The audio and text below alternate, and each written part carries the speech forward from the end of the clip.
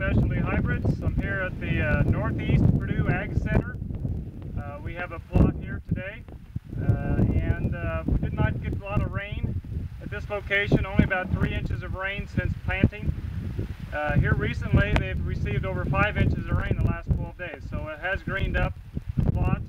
The plot was planted on the late side, so there's some yield potential here as we're now just getting through pollination, and most of the corn now is at the blister and early milk stage. So with the rains that we've been getting, we might see the yield potential go up. Our yield estimates currently right now at this location is somewhere around the low hundreds, 103 to 114. But again, with this rain, we might see that advance upward.